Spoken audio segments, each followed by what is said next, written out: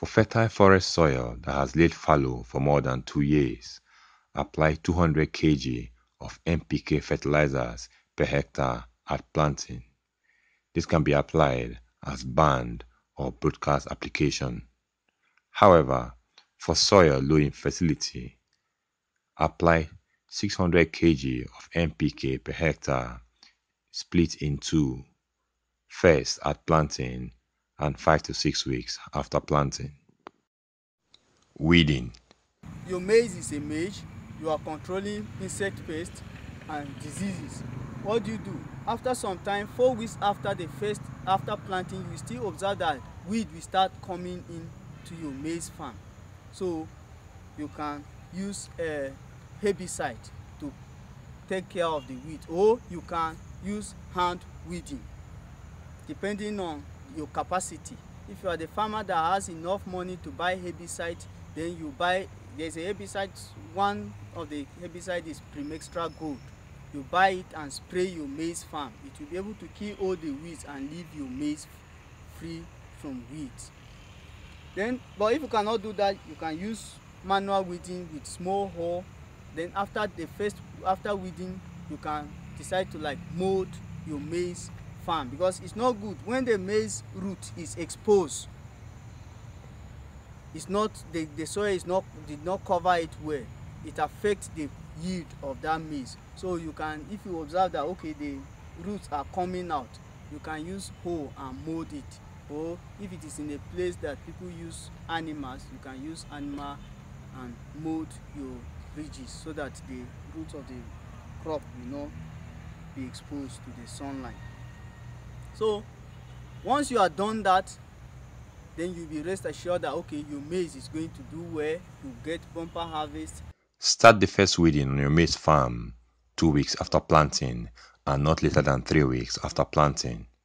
This should be done as soon as you notice the growth of weeds in your farm. A second weeding may not be necessary before the second application of fertilizers, and this should be at 6 to 7 weeks. Many farmers don't apply fertilizer twice. However, herbicides can also be used to control weed. Apply atrazine pre-emergence at the rate of 3 kg per hectare. Disease and pest control. Maize is also a crop that is sensitive or that attracts some pests, like stem borer is a common pest that attack maize.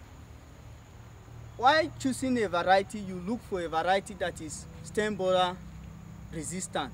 There are some varieties that are stem borer susceptible and some are stem borer resistant.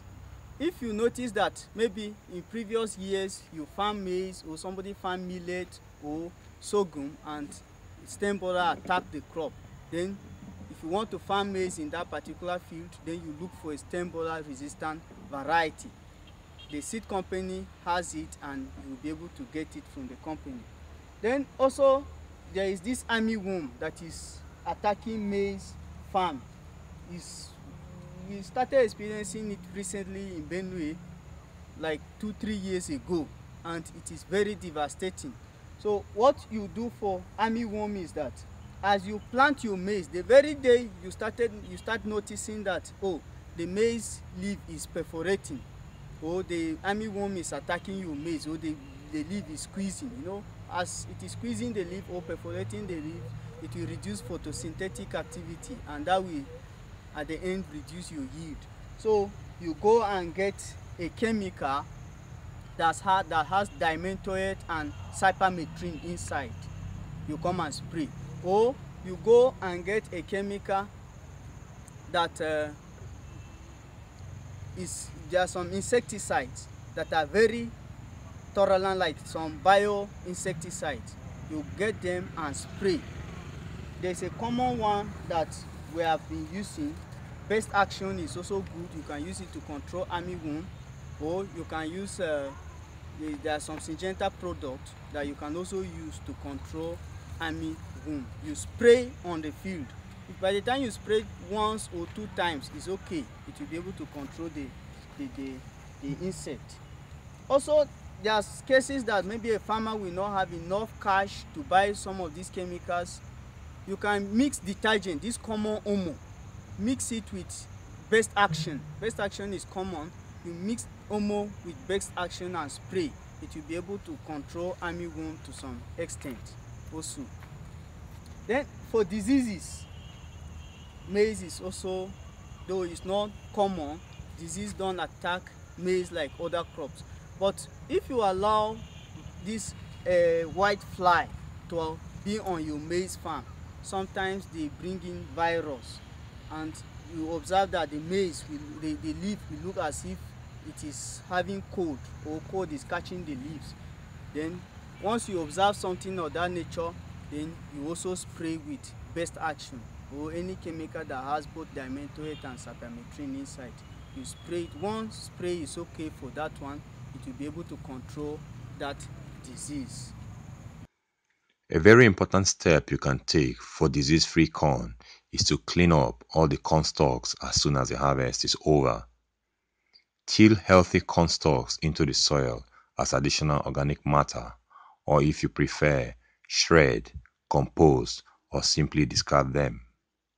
Dealing with old corn stalks will prevent many diseases and insects, and this is crucial to the health of the crops grown in future seasons. Diseases in maize are caused by bacteria, fungi, and virus. These include downy mildew, leaf spots, root rot, leaf blight, anthracnose stalk rot, corn smut, and several others. These diseases are most harmful to young plants, causing dwarfing, wilting, drying, and eventual death in extreme cases. To prevent an outbreak, clean up all crop residues, rotate your corn crop every year, plant disease-resistant varieties using certified disease-free seeds, and control insect carriers. Pest, armyworms and grasshoppers. Where infestation by these insects have been detected, control immediately with azodrine at 500 ml per liter, Nuvacron at 40 ml per 10 liters of water, and Ultracide at 40 ml per 10 liters of water. Termites. If termite attack is detected, spray the affected area with 30 ml of Nugos 50 in 4.5 liters of water. Termite hills in the field and surrounding areas should be located and destroyed. Stem borers. Where stem borer control is required, apply Furadan 3G or 10 gram of carbofuran at the rate of 0.75 kg per hectare as side dressing 10 cm away from the maize stand.